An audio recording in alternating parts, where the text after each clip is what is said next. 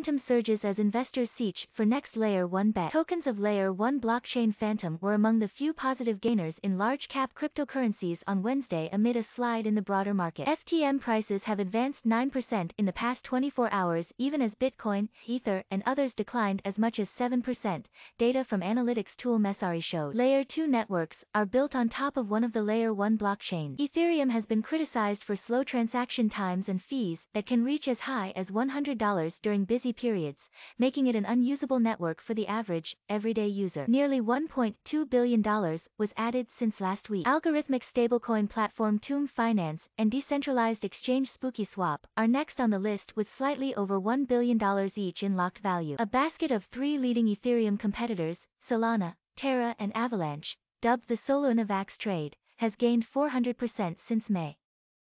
Some high-profile funds, such as Singapore-based 3 Arrows Capital, have even cut back from investing in the Ethereum ecosystem to fuel bigger bets on products building on Avalanche instead.